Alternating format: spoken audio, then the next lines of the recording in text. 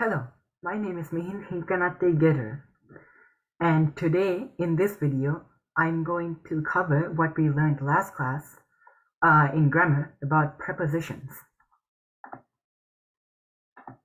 So a preposition is a type of word which is placed in front of a noun or a noun phrase which shows the noun's relationship to another word. දැන් මම ඔයාලට ලේසියෙන් කියලා දෙන්න යන්නේ මේ definition එකේ තේරුම. A preposition is a word placed in front of a noun. ඒ කියන්නේ ඒ preposition කියන වචනේ එක noun එකක් ඉස්සරහින් තමයි තියෙන්නේ. එතකොට ඔයාලට මතක ඇති ඉස්සර අපි ඉගෙනගෙන තියෙනවා මොකද්ද noun එකක් කියන්නේ කියලා. ඔයාලට මතකද? noun එකක් කියන්නේ වචන ජාතියක් ඒක මොකක් හරි දෙයක් ඒ කියන්නේ person, place, thing or idea. ඒ කියන්නේ මේ පින්තූරය අපි බැලුවොත් මේ පින්තූරේ ඔයාලට පේනවා ඇති පොඩි සතෙක් ඉන්නවා. මම පොඩ්ඩක් ලොකු කරලා දෙන්නම්. මේ ඉන්නේ බල්ලෙක්. එතකොට ඉංග්‍රීසියෙන් කියන්නේ dog. dog කියන්නේ noun එකක්.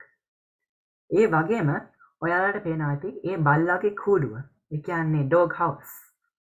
එතකොට මේ පින්තූරේ nouns දෙකක් තියෙනවා. dog and dog house. හරි අපි දැන් බලමු ඊළඟ part එක. Which shows the noun's relationship to another word. ඒ කියන්නේ දැන් preposition එකකින් කරන්නේ පෙන්නනවා බල්ලගේ එයාගේ dog house එකේ අතර තියෙන සම්බන්ධය. දැන් හිතන්න බල්ලා ඉන්නේ dog house එක ඇතුලේ මේ පින්තූරේ නම්. ඒකට ඇතුලේ කියන්නේ ඉංග්‍රීසියෙන් එකට පාවිච්චි කරන preposition එකක් තියෙනවා. ඇතුලෙන් තියෙනකොට මොකක් හරි අපි ඉංග්‍රීසියෙන් කියන්නේ in කියලා. එතකොට අපි කියනවා the dog is in the dog house. ඒ කියන්නේ බල්ලාගේ කූඩුව ඇතුලේ තමයි ඉන්නේ. දැන් බල්ලා dog house එකෙන් එළියට ආවොත් හිතන්න එයා dog house එකේ ඉස්සරහට ආවොත් අපි කියනවා the dog is in front of the dog house.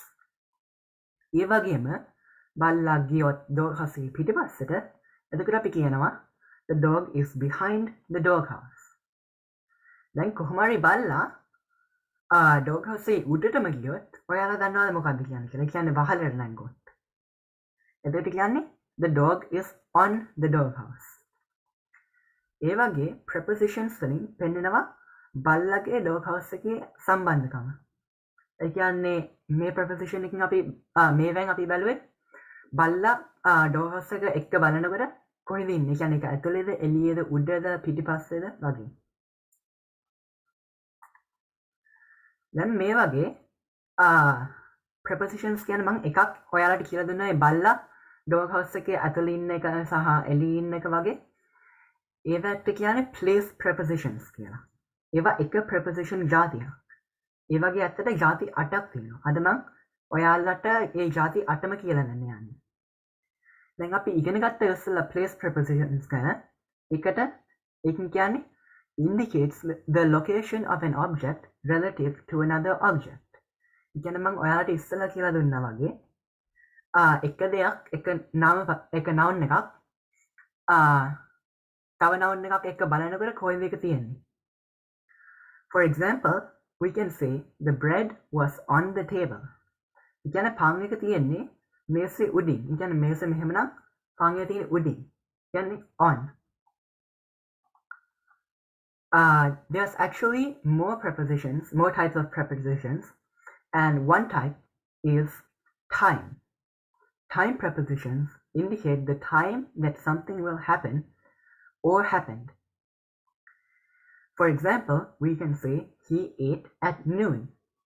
ඔයාලා දන්නවද මොකද්ද noon කියන්නේ කියලා? ඉංග්‍රීසියෙන් noon කියන්නේ දවල් 12ට. ඒ කියන්නේ 12 o'clock කියලාත් කියන්න පුළුවන් නැත්නම් noon කියලා කියන්න පුළුවන්. ඒ වගේම රෑ 12ට කියන්නේ midnight කියලා. ඒ දවල් 12ට කියන්නේ noon. එතකොට he ate at noon කියන්නේ එයා කෑම කෑවා දවල් 12ට. දැන් මෙතන at කියන එක තමයි preposition එක. preposition එකකින් කියන්නේ time preposition එකකින් ඒ වෙලාවට තමයි කෑවේ කියලා. he ate විතරක් කිව්වොත් අපි දන්නේ නැහැ මොන වෙලාවෙද කෑවේ කියලා. ඒත් මෙතන at noon කියනකොට at එකකින් කියවනවා ඒ වෙලාවේ තමයි කෑවේ. ඊට පස්සේ noon. එතකොට එයා noon වලට තමයි කෑවේ. දැන් හිතන්න එයා noon වලට නැතුව එයා රැට කෑවොත්. එතකොට ඔයාලා හිතන්නේ මොකක්ද අපිට කියන්න පුළුවන් වාක්‍ය? අපිට කියන්න පුළුවන් he ate at night. එතකොට එහෙම තමයි time prepositions වැඩ කරන්නේ. ගොඩක් වෙලාවට අපි පාවිච්චි කරන time prepositions තමයි at නැත්නම් during නැත්නම් in. Next we have movement prepositions. Movement prepositions indicate how an object moves relative to another object. ඔයාලා දන්නවද මොකද move කියන වචනේ තේරුම කියලා? move කියන්නේ හෙලවෙනවට නැත්නම් මොකක් හරි යනවට. එතකොට අපිට යන්න කොහේ හරි යන්න පුළුවන් එක විදියක් තමයි ඇවිදින එක. එතකොට අපිට කියන්න පුළුවන් we walked. ඒත් දැන් we walked කියනකොට අපිට අමාරුයිනේ අපි ඒකෙන් කියවෙන්නේ අපි කොහෙට ගියාද කියලා. නැත්නම් කොච්චර ඉක්මනට ගියාද? නැත්නම් අපි කොහෙන්ද ගියේ? ඒ වගේ දේවල්. එතකොට තමයි අපිට movement prepositions ඕන වෙන්නේ. එතකොට අපිට කියන්න පුළුවන් we walked to the park. මේකේ preposition එක මම underline කරලා තියෙන්නේ. ඒ preposition එක තමයි to. එතකොට we walked to the park කියන්නේ අපි park එක පැත්තට ඇවිද්දා. ඒ කියන්නේ park එකට ඇවිද්දා. ඒකට හිතන්න park එක මෙතන නම් තියෙන්නේ මේ පැත්ත. එතකොට අපි ඒ පැත්තටම ඇවිල්ලා park පැත්තට. ඒ වගේම හිතන්න මේ පැත්තේ beach එකක් තිබ්බොත් එතකොට අපිට කියන්න පුළුවන් we walked to the beach කියලා. ඒ කියන්නේ අපි beach එකට ඇවිල්ලා. එතකොට අපි මේ පැත්තට තමයි ඇවිල්ලා තියෙන්නේ. ඒ වගේම movement prepositions වලින් direction එක විතරක් නෙවෙයි කියවෙන්නේ. සමහරක් වෙලාවට අපිට ඒවා පාවිච්චි කරන්න පුළුවන් මොකක් හරි ගියපු විදිය කියන්න. හිතන්න අපි අපිට පුළුවන් කියන්න අපි ගඟක් උඩින් පාලමකින් ඒ කියන්නේ bridge එකකින් ගියොත් අපිට පුළුවන් කියන්න we went over the river. over කියන්නේ උඩින් ගියා. එතකොට over the river කියන්නේ river එක උඩින් ගියා. ඒ කියන්නේ පාලමෙන් යනකොට ගඟ උඩින් යන්නේ. ඒක එහෙම කියන්නේ. The next type of preposition that we are going to talk about today is manner prepositions. And manner prepositions indicate how something happens. ඒ කියන්නේ මොකක් හරි වෙන විදිය. For examples, we can say he crossed the hills. ඒ කියන්නේ එයා hills වලින් ගියා. ඒත් එතකොට අපි දන්නේ එයා කොහොමද ගියේ කියලා. ඒ කියන්නේ අපිට කියන්න පුළුවන් එයා ඇවිදලා ගියා නැත්නම් කාර් එකකින් ගියා නැත්නම් බස් එකකින් ගියා වගේ එහෙම කියන්න පුළුවන්. ඒත් අපි preposition එකක් ගන්නවා on කියලා. ඊට පස්සේ on foot කියලා තමයි දාන්නේ. එතකොට on foot කියන්නේ ඔයාලා දන්නවා ඇති foot කියන්නේ කකුලට ඉංග්‍රීසියෙන්. එතකොට on foot කියන්නේ ඇවිදලා යනවට. එතකොට අපිට එහෙම කියන්න පුළුවන්. එතකොට preposition එක මම underline කරලා තිනවා. ඒ කියන්නේ on. ඒ කියන්නේ ඒකින් තමයි ගියේ. කකුලින් තමයි ගියේ ඇවිදලා. දැන් හිතන්න එයා කකුලින් යන්නේ නැතුව එයා කාර් එකකින් ගියොත්. එයාගේ කාර් එකකින්. එතකොට අපිට කියන්න පුළුවන් he crossed the hills by car. ඒ කියන්නේ එයා කාර් එකේ නැගලා තමයි hills වලින් ගියේ. ඒ වගේම එයා බස් එකකින් ගියොත් අපිට කියන්න පුළුවන් he crossed the hills by bus. දැන් ඔයාලා හිතන්නේ එයා බයිසිකලෙන් ගියොත් මොකද අපිට කියන්න පුළුවන්? එයා බයිසිකලෙන් ගියොත් අපිට කියන්න පුළුවන් he crossed the hills by bicycle කියලා. ඉතින් මේ වාක්‍යවල by and on තමයි prepositions. The next preposition is instrument. එතකොට instrument මම ඔයාලට කියලා දෙන්නේ මෙහෙමයි. දැන් ඔයාලා දන්නවා ඇති ඔයාලා දන්නවද musical instruments ගැන? ඔයාලා සමහර අය ගහනවා ඇති. එතකොට musical instrument කියන්නේ මොකක් හරි music හදන්න පාවිච්චි කරන දෙයක්. ඒ කියන්නේ piano එකක් නැත්නම් guitar එකක් නැත්නම් violin එකක් වගේ එහෙම එකක්. ඒවෙන් අපි ඒව පාවිච්චි කරනවා music හදන්න.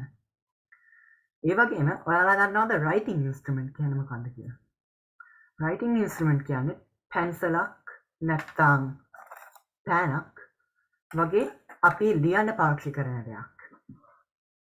එතකොට ඒවල writing instruments කියන්නේ අපි ඒ writing වලට පාවිච්චි කරන නිසා. එතකොට දැන් ඔයාලට තේරෙනවා ඇති instrument කියන්නේ මොකක්ද කියලා. instrument කියන්නේ මොකක් හරි අපි දෙයක් කරන්න පාවිච්චි කරන දෙයක්. ඒ කියන්නේ tool එකක් වගේ. එතකොට instrument prepositions වලින් කියවෙන්නේ what instrument was used to do something. ඒ කියන්නේ අපිට කියන්න පුළුවන් I cut the paper. ඒ කියන්නේ මං කොලේ කැපුවා. ඒත් දැන් අපි දන්නේ නැහැ මොකින්ද කැපුවේ කියලා මොන instrument එකකින් කියලා. ඒ කියන්නේ පීයකින් වෙන්න පුළුවන් නැත්නම් කතරකින් වෙන්න පුළුවන්. වගේ ඒ වගේ එක එක දේවල් තියෙනවානේ කපන්න අපි පාවිච්චි කරන. එතකොට අපි instrument preposition එකකින් කියනවා මොකක්ද අපි පාවිච්චි කරේ ඒක කරන්න කියලා. අපිට ඒකක් කියන්න පුළුවන් I cut the paper with scissors. ඒ කියන්නේ scissors කියන්නේ කතරට. එතකොට අපි කතරෙන් කැපුවා කියලා කොනේ. ඒත් අපි පීයකින් කැපුවා නම් අපිට කියන්න පුළුවන් I cut the paper with a knife. මේ දෙකේම with කියන වචනේ තමයි preposition එක.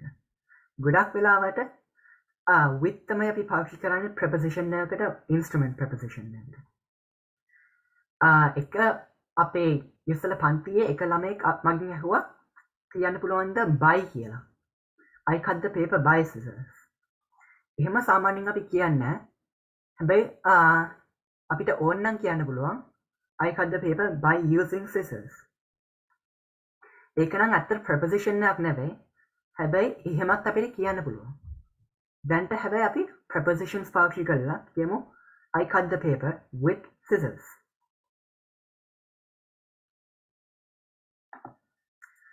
Hi. දැන් තව prepositions තුනක් තියෙනවා. ඊළඟ preposition එක තමයි measure prepositions. ඒවෙන් වෙන්නේ indicate the amount or number of an object. For example, we can say I bought a pound of grapes. නැත්තම් කියන්න පුළුවන් I bought a kilo of grapes. මෙහි පාවිච්චි කරන්නේ pounds. kilos වෙනුවෙන් මෙහි පාවිච්චි කරන්නේ pounds. ඒත් ලංකාවේ පාවිච්චි කරන්නේ kilos නිසා එහෙමයි මම කියන්නේ. I bought a kilo of grapes කියන්නේ මං grapes kilo එකක් ගත්තා. නැත්තම් අපි kilos දෙකක් ගත්තා නම් කියන්න පුළුවන් I bought 2 kilos of grapes. Then of තමයි measure preposition එක. හැම තිස්සම අපි පාවිච්චි කරන්නේ of කියන preposition එක measure වලට. Of කියන්නේ අපිට I bought a kilo of grapes කියනකොට ඒ කියන්නේ of එකකින් කියවෙන්නේ ඒවෙන් mixture එකක් ගත්තා. ඒ කියන්නේ grapes kilo එකක් ගත්තා. Kilo of grapes. ඒ වගේ අපිට කියන්න පුළුවන් ඕනනම් I bought a liter of water. ඒ කියන්නේ වතුර ලීටර් එකක් ගත්තා. දැන් ඊළඟට අපිට තියෙනවා source prepositions. ඒවා ඇත්තට ගොඩක් දේවල් වලට පාවිච්චි වෙන්න පුළුවන්. හැබැයි එක වගේ දේවල් තමයි පාවිච්චි වෙන්නේ. ඒකෙන් ගොඩක් වෙලාවට කියවෙන්නේ මොකක් හරි හැදුන තැන නැත්නම් හැදුන හැටි. නැත්නම් කවුද ඒක හැදුවේ? නැත්නම් ඒ හැදෙන එක ගැන තමයි තියෙන්නේ source. එතකොට එකක් තමයි අපිට කියන්න පුළුවන් she received a gift from her friend. දැන් from තමයි ඒකේ source preposition එක. එතකොට ඒ කියන්නේ එයාට තෑග්ගක් හම්බුණා එයාගේ යාළුවගෙන්. from කියවෙන්නේ එයාගේ යාළුවා තමයි ඒ තෑග්ග එයාට දුන්නේ. එතකොට යාළුවගෙන්නේ හම්බුනේ.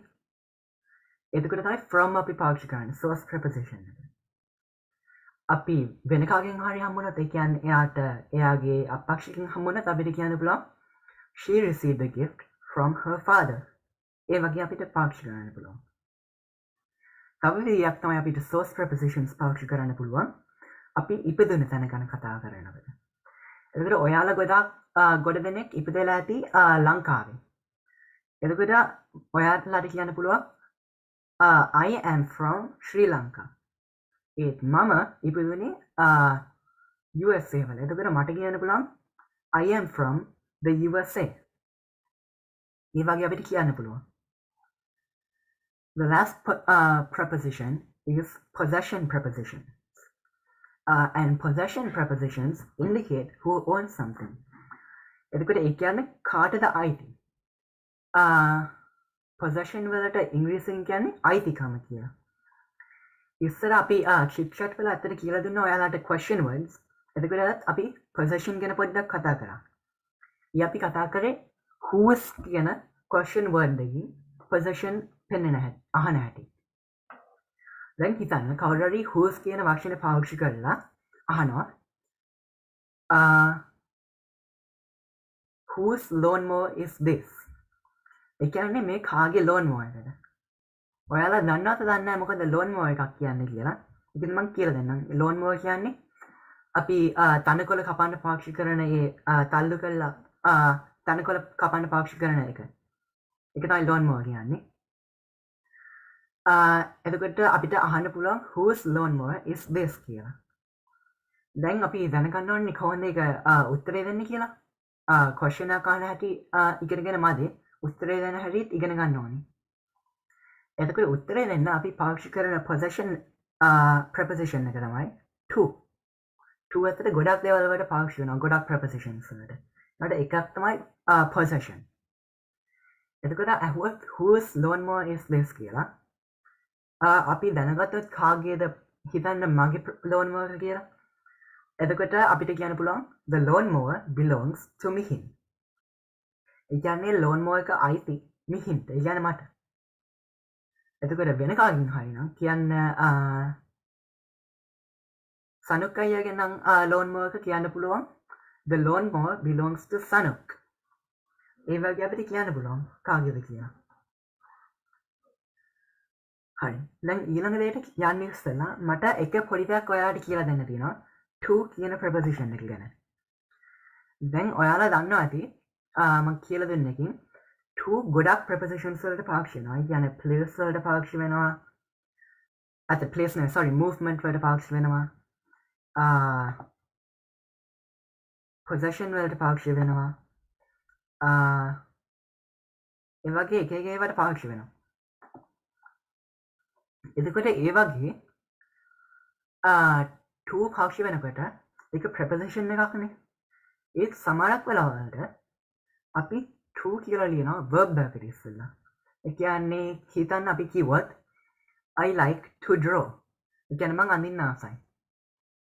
එතන to එක preposition එකක් නෙවෙයි ඇත්තට. එතන to පාවිච්චි වෙන්නේ infinitive marker කියලා දෙයකට. ඒක ඔයාලා පස්සේ ඉගෙන ගනි. ඒකෙන් කියවෙන්නේ draw කරන verb එක. ඒ කියන්නේ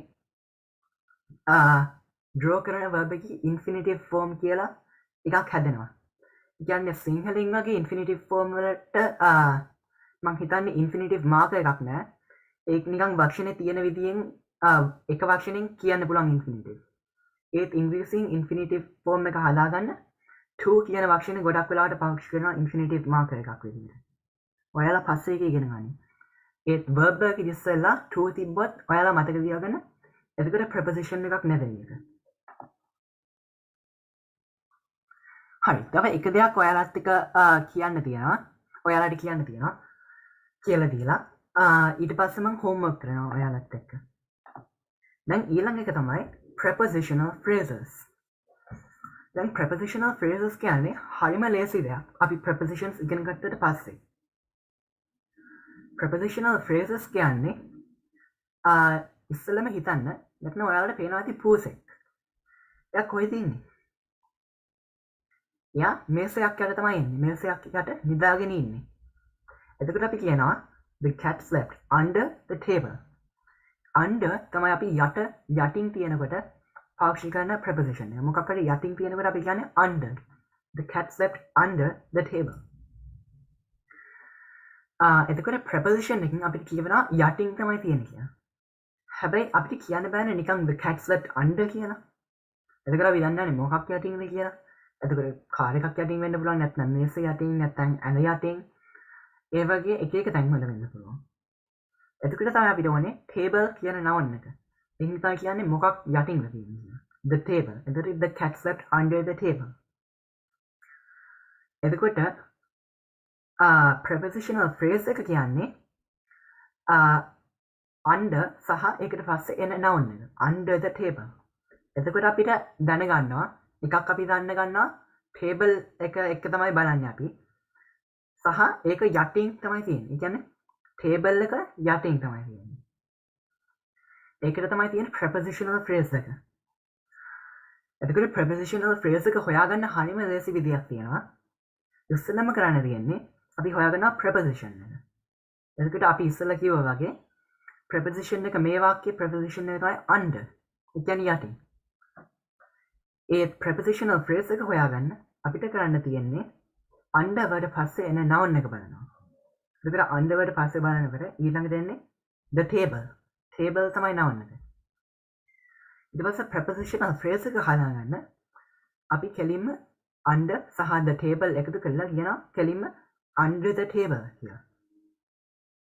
මම ඔයාලට තව එක example එකක් දෙනවා homework එකකින් කියන්න පුළුවන් writing on an aeroplane can be fun.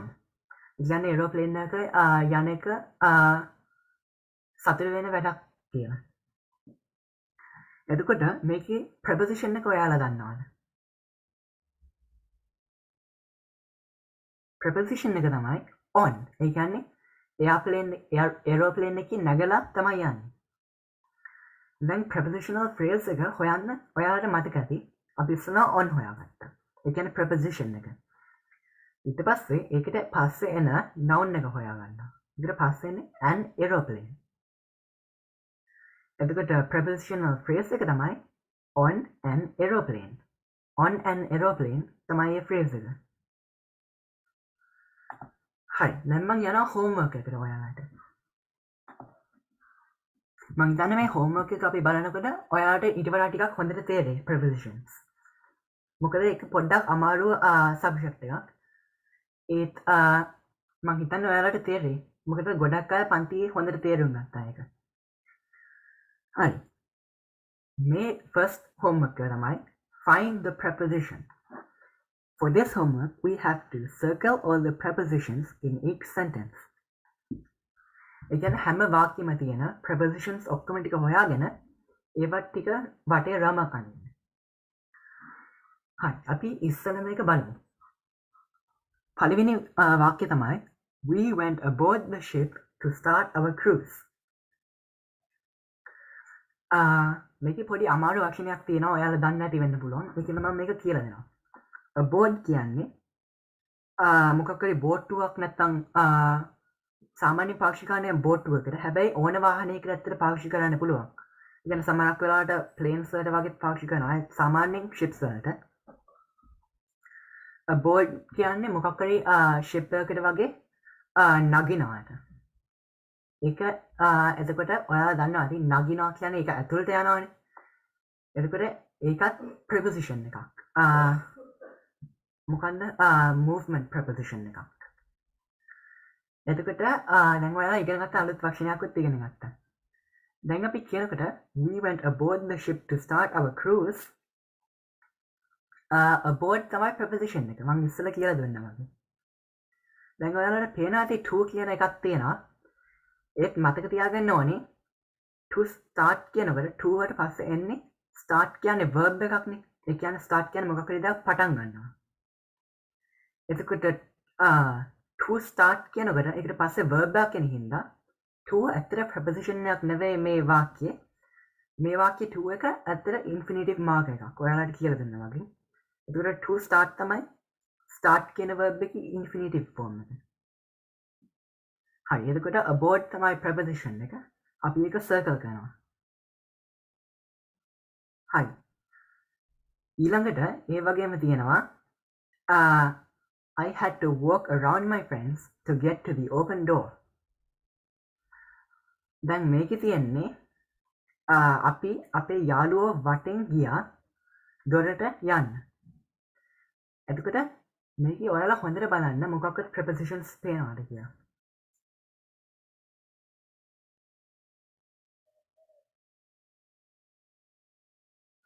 හරි. දැන් මේකේ ඇත්තට හොඳට බැලුවොත් ඔයාලට පේන්නේ prepositions ඇත්තට දෙකක්ම තියෙනවා.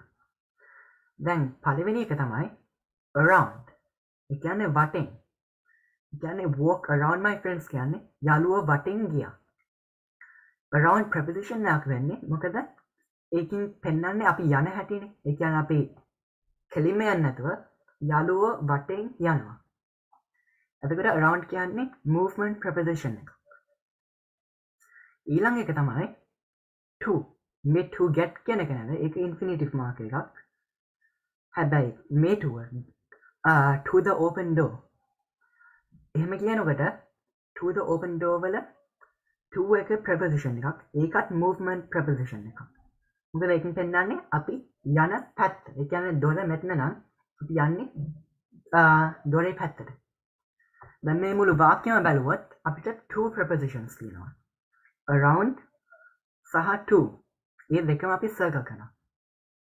අපි දැන් බලමු අපේ prepositions ටික බලලා අපිට පුළුවන් ද මේ වාක්‍ය ඕන දේ තේරුම් ගන්න. I had to walk around my friends. ඒ කියන්නේ ඇවිදිනවා. යාළුවෝ වටෙන් යනවා. To get to the open door. To the open door කියන්නේ open door එකේ පැත්ත. එතකොට මෙහෙමයි මෙයා ගිහිල්ලා තියෙන්නේ. හිතන්න දොර මෙතන, යාළුවෝ මෙතන. එතකොට මෙයා යනවා. යාළුවෝ වටෙන් යනවා. ඊට පස්සේ දොරට යනවා. එහෙමයි එකේ තියෙන්නේ. එතකොට මේ වගේ prepositions ඉගෙනගෙන ඔයාලට පුළුවන් එහෙම හොඳට තේරුම් ගන්න පුළුවන් sentences වල වෙන හැටි. දැන් ඔයාලා මේ homework එක කරන්න මම ඊළඟ homework දෙකත් ඉක්මනට කියලා දීලා කොහොමද කරන්නේ කියලා ඊට පස්සේ මම ඒක review කරන්නම්. ඊළඟ එකට තියෙන්නේ read the sentence then write the correct preposition in the blank space. ඒ කියන්නේ ඉස්සෙල්ලාම මේ වාක්‍යය කියවනවා. ඊට පස්සේ අපි හිස් තැනින් ලියනවා මෙතෙන්ට එන්න ඕන preposition එක. පළවෙනි එක එක්ක මම ඔයාලට උදව් කරන්නම්. Our English class is blank 6 o'clock a.m. ඔයාලා හිතන්නේ මෙතෙන්ට එන්න පුළුවන් preposition එකක් මොකක්ද? ඉතින් දැන් මෙතන වෙලාවක් නේ තියෙන්නේ. ඒතර time preposition එකක් තමයි වෙන්න පුළුවන්. හරි, ඉතින් මෙතෙන්ට එන්න ඕනේ at කියන preposition එක. Our English class is at 6 o'clock a.m. ඒ වගේ තමයි අනිත් ඒවා ටිකත් වෙන්නේ. ඒ වගේ sentence එක කියවලා fill in කරන්න මෙතන හරි preposition එක. අන්තිම homework එකට තියෙන්නේ underline the prepositional phrases in each sentence. ඒ කියන්නේ හොයාගන්නවා prepositional phrase. ඔයාලට මතක ඇති මම මේ riding on an aeroplane can be fun එකට ඔයාලට ඉස්සෙල්ලා උදව් කරා. prepositional phrase හොයන්න ආයෙත් මම ඔයාලට මතක් කරන්න. කරන්න තියෙන ඉස්සෙල්ලා preposition එක හොයාගන්නවා. ඒ කියන්නේ මේ වාක්‍යයේ on ඊට පස්සේ ඊට පස්සේ එන noun එක හොයනවා. ඒකට on an aeroplane. ඒ කියන්නේ aeroplane එක නැගලා. ඊට පස්සේ ඒ prepositional phrase එක හොයාගෙන ඔයාලා එක underline කරන්න. ඒ කියන්නේ ඒක යටින් ඉරක් අනින්න. ඒක යටින්. හරි. ඊට පස්සේ මම ඔයාලට නිකන් ලේසි වෙන්න වගේ ඔයාලා හොඳට prepositions ටිකක් තව ඉගෙන ගන්න. මෙතන දාලා තියෙන්නේ පින්තූරයක් එක එක prepositions. මේ එතකොට මේ raccoon එයා පෙට්ටියක් එක්ක තමයි බලන්න සම්බන්ධේ. ඒ කියන්නේ place prepositions මේකේ තියෙන්නේ. මේක එකේ කියව තියෙනවා. ඔයාලට බලන්න පුළුවන් raccoon පෙට්ටිය එක එක තැන්වල ඉන්නකොට මොකද්ද කියන්න පුළුවන්. ඒ කියන්නේ උඩ ඉන්නකොට on. ළඟින් ඉන්නකොට near. ඒක වටේ යනකොට ඒක ඇත්තට movement preposition එකක්. ඒක වටේට දුවනකොට එතකොට around. ඒ වගේ පින්තූරයක් තියෙනවා. ඔයාලට එතකොට ඉගෙන ගන්න පුළුවන් තව prepositions. හරි. දැන් තියෙන්නේ අපිට වීඩියෝ එක පෝස්ට් කරලා ඔයාලා මේ homework එක ඉවර කරන්න. ඊට පස්සේ වීඩියෝ එක continue කරන්න. ඊට පස්සේ බලන්න හරියට උන්වලන් answers ටික ගත්තද කියලා. හරි, දැන් එනම් පෝස්ට් කරන්න. ටිකකින් මම ආයෙත් පටන් ගන්නවා. හරි, දැන් ආයෙත් පටන් ගන්න යන්නේ.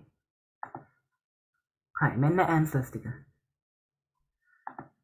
පළවෙනි එකට find the preposition. ඒ කියන්නේ prepositions ටික circle කරන්න තිබ්බද? මෙන්න answers ටික. සමහර ඒවා ගොඩක් prepositions තිබ්බා. එකකට වඩා. මෙතන අතර sorry 2 එක මෙතෙන්ට එන්න ඕනේ. මෙතන පළවෙනි එකේ අතර වැරදි මම දාලා තියෙනවා. මෙතන 2 එක නෑ මොකද ඒක ඉන්ෆිනිටිව් මාර්කර් එකක්. හරි දැන් ඊළඟ එකට යනවා. හරි මේක තමයි fill in the blank එක. මේක තමයි ලියන්න තිබ්බ හරි preposition එක. වාක්‍ය කියවලා. හරි මෙන්න මේකෙත් answers ටික. ඇත්තට මේ homework එකෙත් පොඩි පින්තූරයක් තියෙනවා. ඒ මම බල්ලත් එක්ක බල්ලයි කූඩුවයි තිබ්බ dog house එකයි තිබ්බ පින්තූර මෙතනටත් දැම්ම. ඔයාලට ඉගෙන ගන්න පුළුවන් වෙන මේවා. හරි මෙන්න ඊළඟ එක. මේක තමයි තිබ්බේ prepositional phrase එක හොයාගෙන හැම වාක්‍යෙම ඊට පස්සේ ඒක underline කරන්න මුළු phrase එකම. මෙන්න මේකේ answers ටික.